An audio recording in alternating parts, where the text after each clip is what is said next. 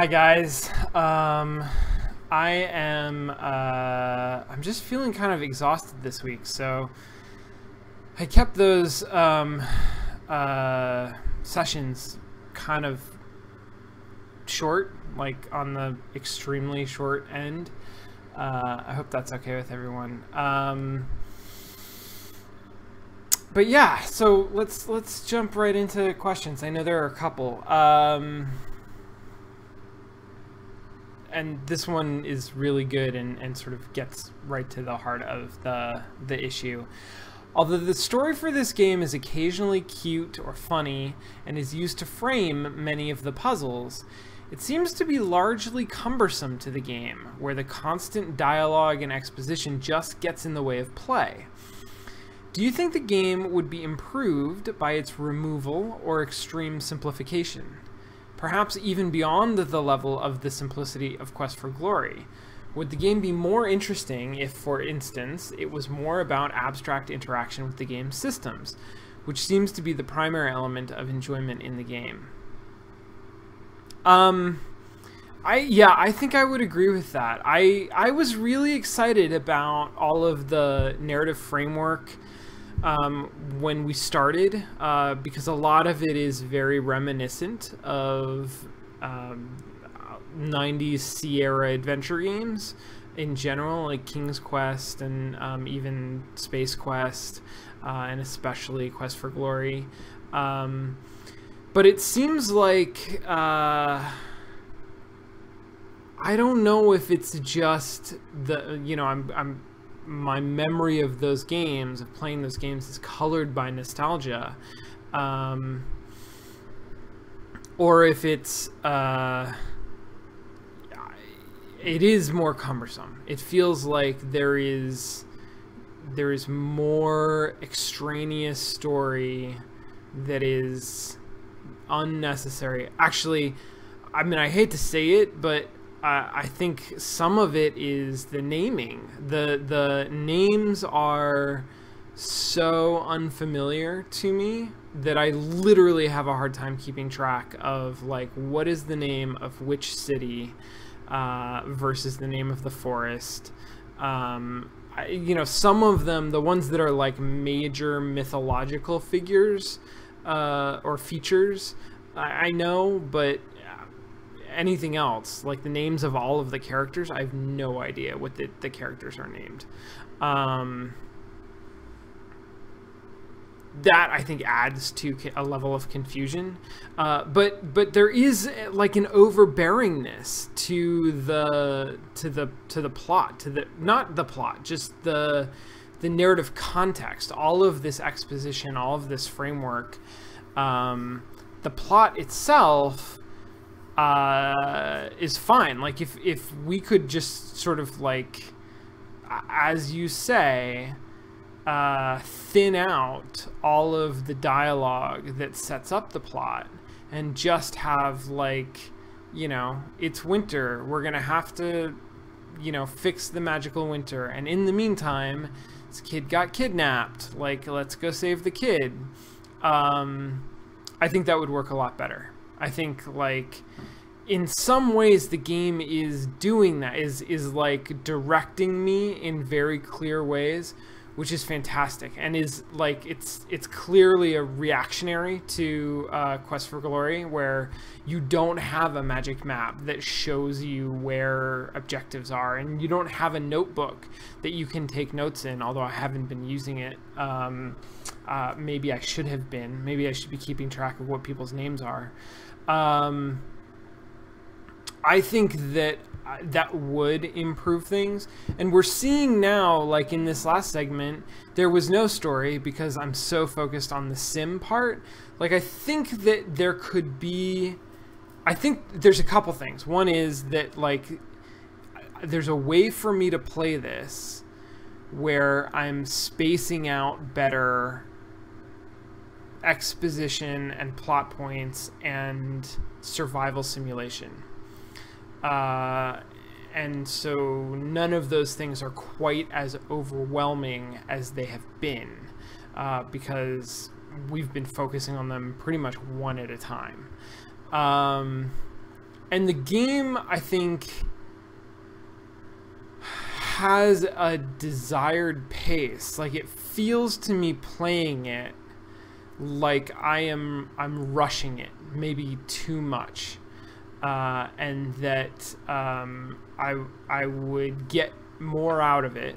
I'd have more fun if I slowed down, if I wasn't trying to like rush through all of this stuff that feels very gristy. It feels very like wandering around for half an hour looking for food. That's not fun. That's not a fun experience for me to share with people, and so I just want to get it over with. Whereas if I'm just playing the game by myself, this might be the moment when I actually like start over and say, okay, sim game, I clearly fucked up the first, like that initial run. I had a bad build order, right? I gotta maybe restat my character just a little bit, and focus on finding food way earlier. There's also, this is also like not uncommon to Quest for Glory games. Oh God, I'm gonna tell stories this whole time, I think. Okay, so it's not uncommon for Quest for Glory games for there to be there are a lot of embedded systems that are not forefronted, and this game forefronts some stuff more than other Quest for Glory games have.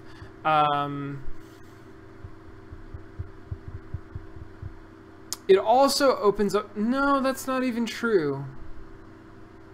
God, it's so hard for me to remember experiencing Quest for Glory 1 for the first time, because I've played it so many times, knowing what the plot is, knowing what, you know, if not the optimal, then at least like what the basic systems are in the world. I'm thinking, for example, about, like I said, you can grind on money. There's outside of the town, if you go the right way, there's the healer's cabin, and the healer wants flowers, and there's a very simple path to get to the garden where there are flowers, and if you know that the healer is the first place you should go, and then you know how to get to the flowers, you can do like 3 or 4 trips a day where you earn, I think, 10 silver every trip, something like that. So you can get like 30 or 40 silver, 3 or 4 gold every day that you spend doing that. And you can like optimize your build so that you're also upping stats while you do that and learning how to fight and doing these other things. You can go into the castle and get a job in the stables, which ups your strength and pays you some money and gives you a free place to rest and a free meal. So like, if you know that, and you know that you have to be there at a certain time of day in order to get that job, then it becomes super easy to survive in that world, because you know, you just spend your first few days running back and forth and getting flowers, and then keeping an eye on the clock, and when the time is right, going into the stable and working in the stable, and then you're set. Like, it's super easy. I bet those things exist in this game too. I just don't know what they are. I haven't played the game. And there's nothing that Quest for Glory does especially well that tells you what those things are. You just have to find them. And then once you've found them, hope that it's not too late for you. And quite possibly, like, start your game over with that knowledge. Which it strikes me now as a very, like, 90s mentality towards playing games. Heroine's Quest seems to accomplish actually embodying that mentality, where, you know, you don't, the game does not,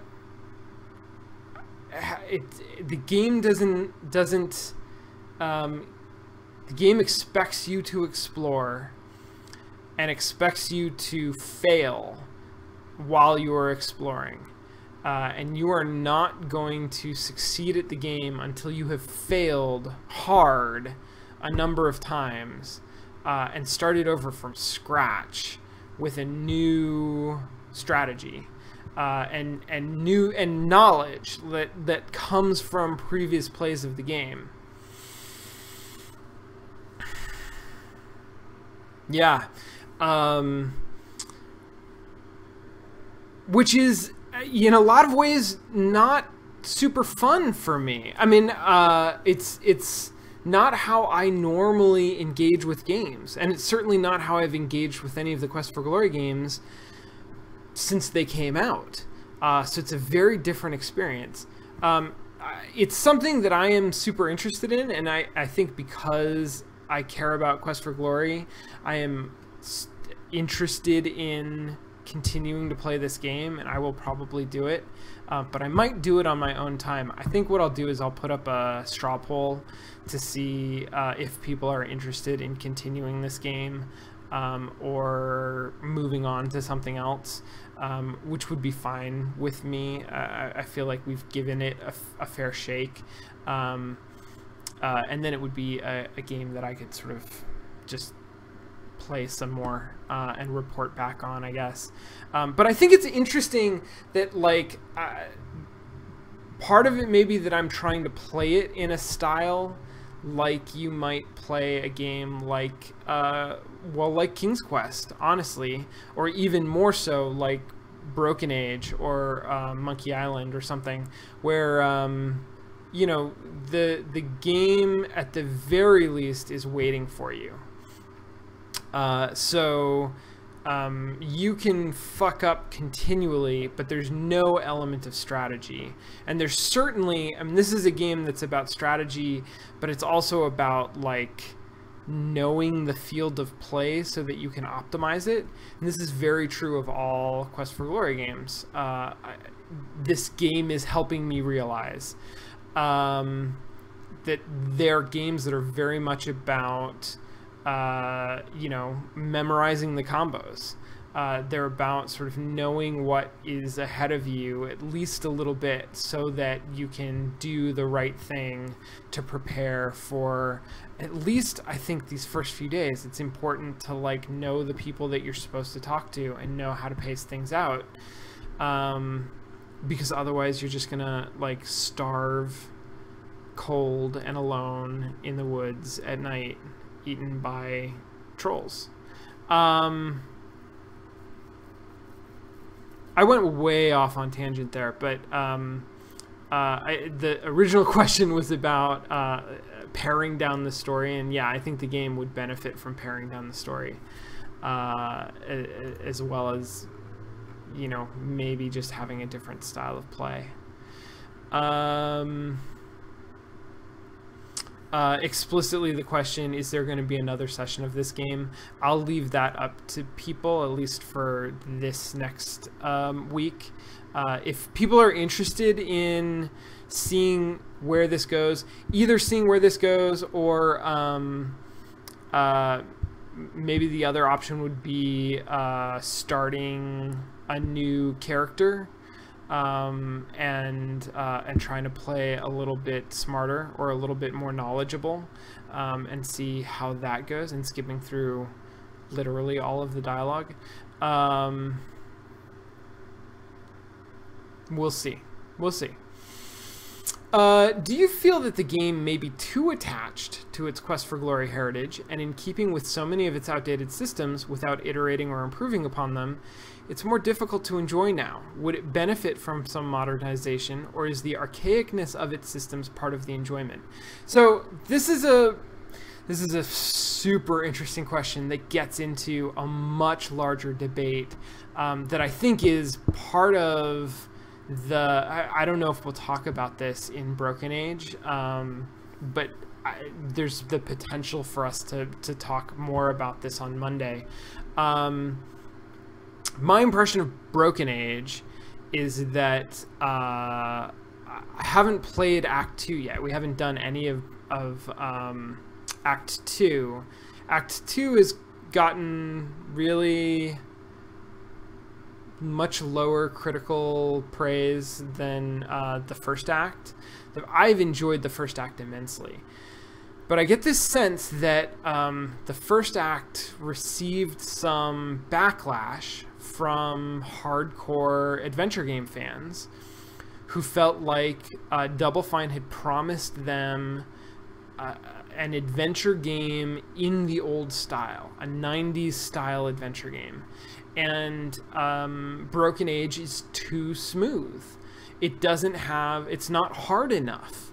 It doesn't have these jagged edges and spikes in difficulty that you would hit your head against. Which I love. I love how smooth it is. I think it's fantastic. And then Act 2 may have been an overcompensation. I'm saying this again without having actually played it, so I don't know if that's the case, but Act 2 may have been an overcompensation against those complaints, and it ended up not fitting really well together. I feel like Heroine's Quest is the opposite approach. This is what it looks like to actually make a game in the style of the 90s game that it is paying homage to. And for better or for worse, I mean, for all that means, it is a lot closer to the actual experience of playing a 90s adventure game. So anybody who was pining for that and complaining that modern adventure games don't deliver, this is the game. I think that this game is delivering. But bottom line, I think that games have evolved away from that for really good reasons. And so if you do not have a strong nostalgic connection to that style of game, then this game is not going to be as fun. It's not going to work as well for you as a more updated game, a game that has like more modern systems, that's smoother, however that actually gets accomplished. For me, I'm in this really interesting position where this is not how I typically enjoy playing games. Like, I'm not into getting frustrated, and I'm not into a game that would, for example, make me start over and try a new strategy. That's not true. I liked doing that with XCOM.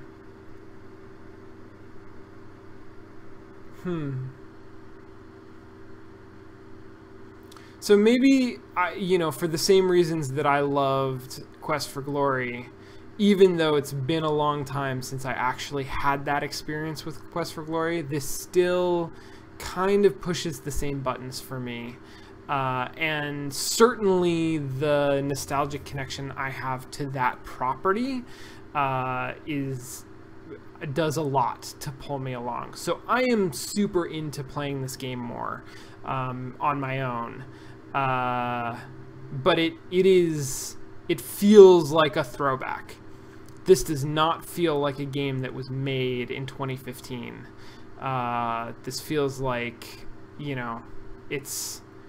it feels like somebody played Quest for Glory in 1994 or 2 or whenever. Yeah, that was 89, 91 maybe.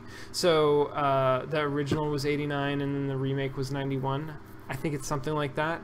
So then in like 1993 made an updated copy of the Hero's Quest mechanics and threw in some more simulation stuff, and called that a day. But it feels like a 20-year-old game.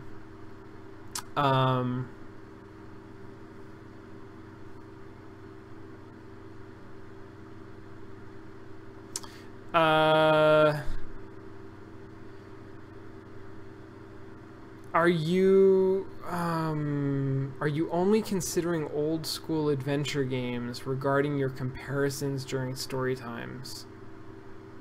I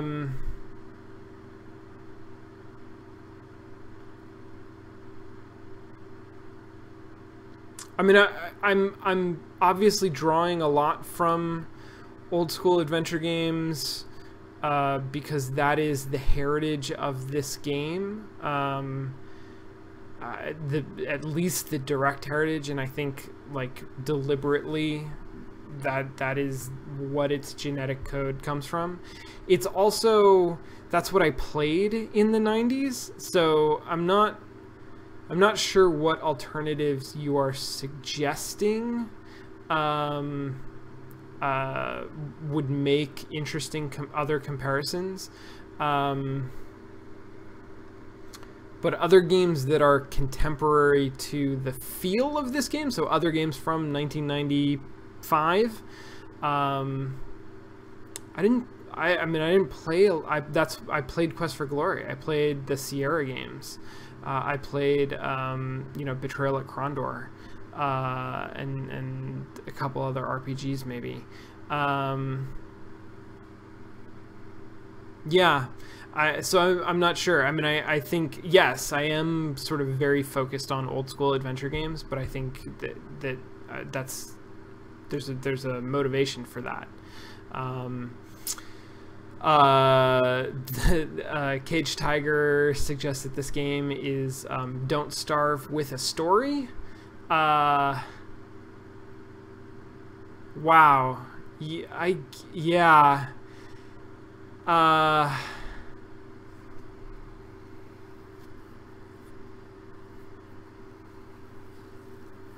I'm having trouble with that because like there's this clearly very Don't Starve bit that is a survival sim, and it's Don't Starve light, right? Because there's no crafting and there's no like exploring procedural environments. It's just it's just finding the bushes that you can gather food from. It's an extremely light version of Don't Starve. And then the story, I mean, I guess it's Don't Starve with a story. When you say that, the story seems exceptionally overwrought. But I think there's also like a middle bit where there's an adventure game in there too that isn't just like, let's throw piles of exposition onto Don't Starve, right? There is at least the potential for some really interesting characters and some really interesting plot that involves those characters that you sort of uncover and engage with. And so far, this game, I feel like, isn't living up to that the way that I want it to. The way that, like, when I think about one of the Quest for Glory games, and I think about how much I cared about some of those characters, I'm not getting that from any of the characters in this game, and I feel like I've just barely started touching the plots, the stories that involve them, that like I'm actually gonna do stuff with, but I don't know. It feels like there's potential there that's going untapped. And so I can see how it feels like it's just a survival sim with a ton of exposition on it. But I think it has the potential to be a lot more than that. And I don't know that you're actually intending that to be as dismissive as I'm making it, but when you ask the question that way, it makes me realize that, in some ways, the game is failing on that count.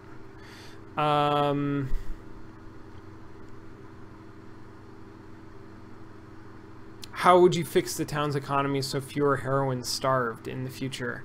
So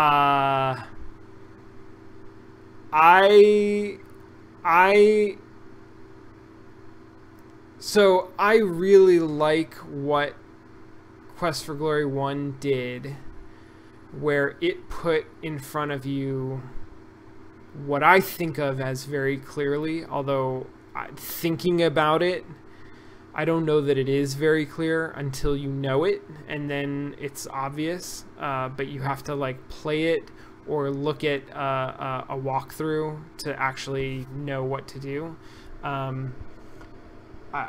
Having a fetch quest, having a like recurring fetch quest that you can always do in order to get gold, having a place that you can, the game gives us a place where we can sleep for free, which is great.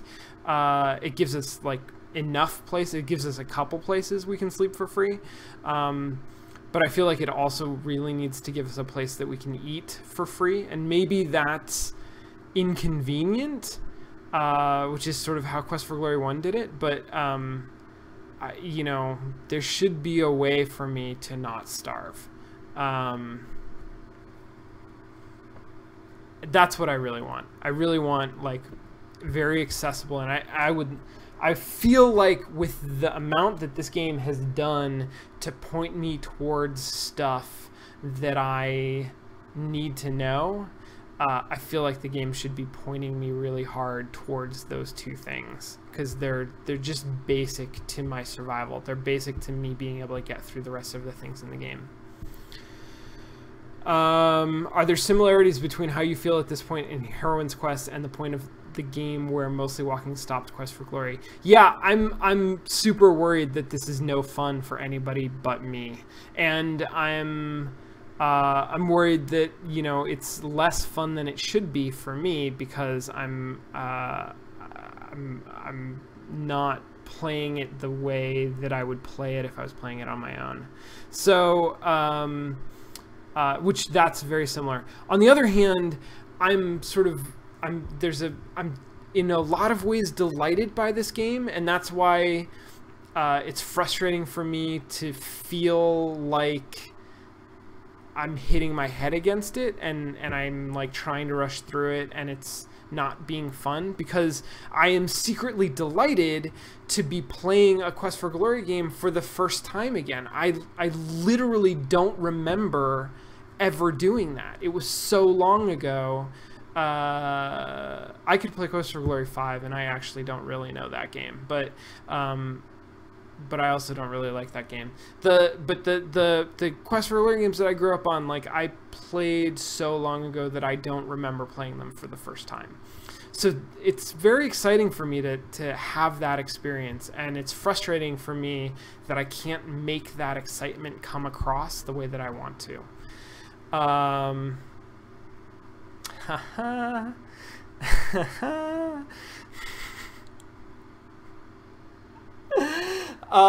Cage Tiger is asking so many really good questions. All right. Are you sure that rather than playing this game, you wouldn't prefer to just be playing Quest for Glory again? It seems like most of the things we're finding fault with are the ways in which it's different from Quest for Glory. I am admittedly obsessed with the experience difference between this and Quest for Glory, 100%. But my experience of Quest for Glory is a game that I've played 100 times, that I know all the secrets of, and like I say, there's actually something kind of magical for me to be discovering those things for the first time. And I think that if I was playing at a different pace, and I was more open to the idea of, for example, like exploring the whole map with a death wish and then starting the game over with a little bit more foreknowledge, that I think that I am actually personally getting something out of this game. But you are not wrong to make that observation. Yeah.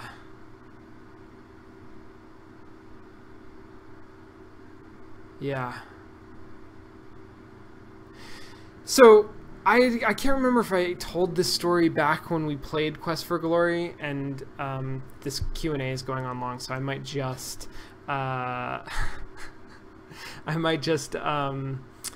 tell this story and then wrap up. But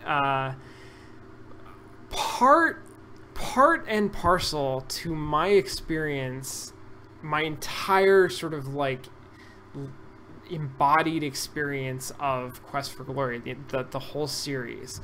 I mean, I played them at one point for the first time, and I've played them 100 times since then, and that's all part of it.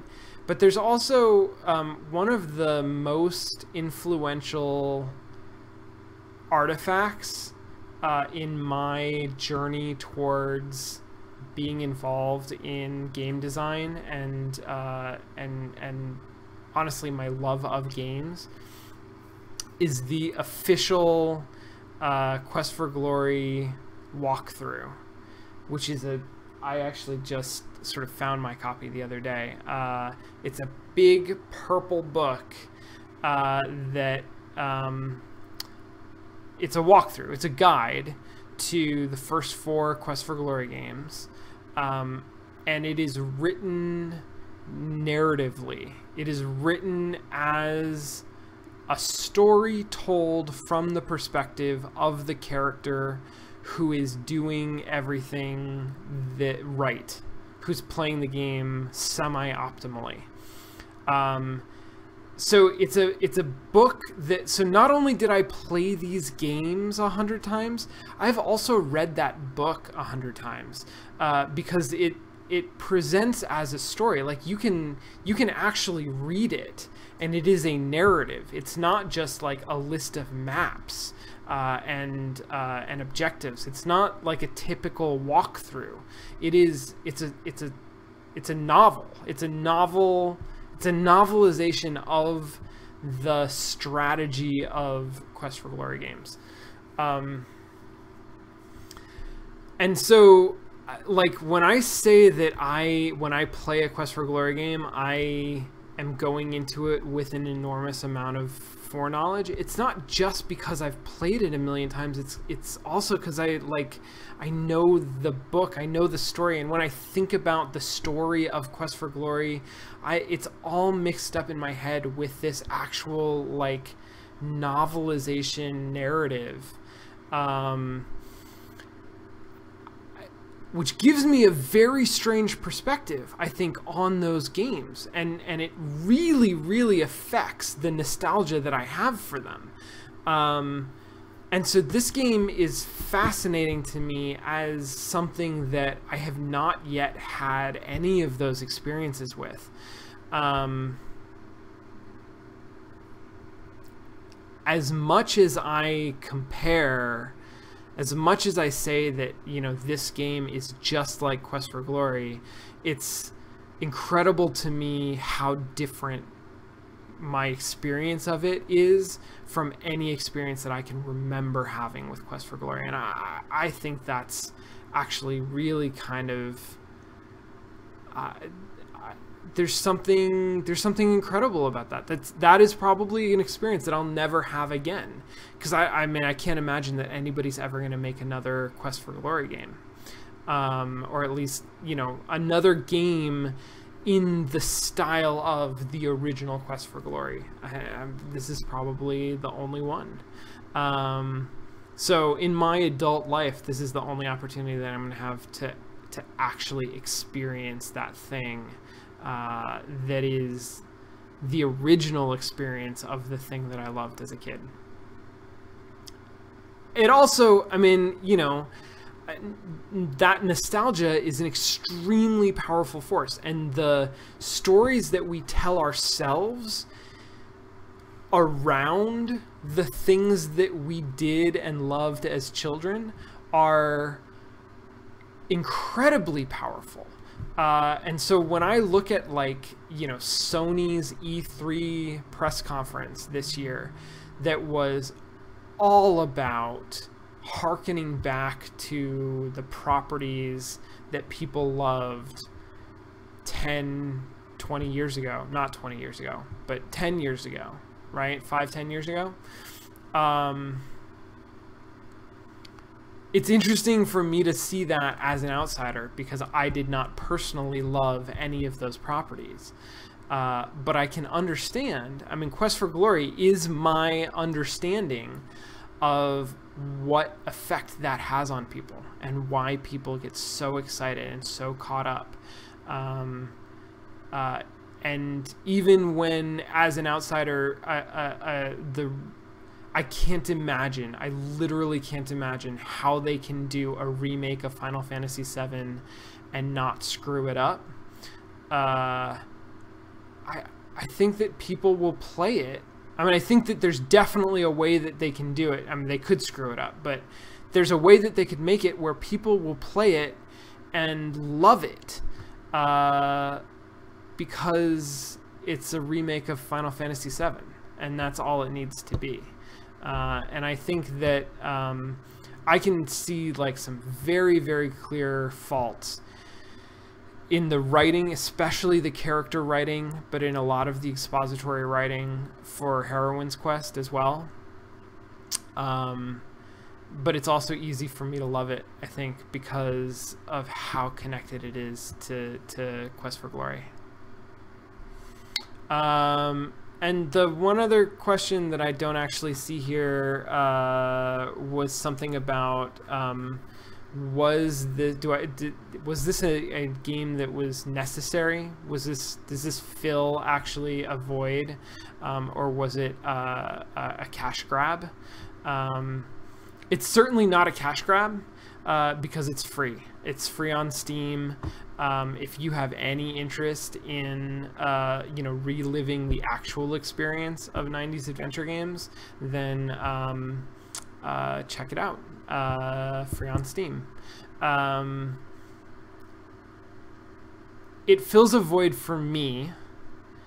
Like I say, this is a unique experience for me that I don't think I'll have an opportunity anywhere else to have.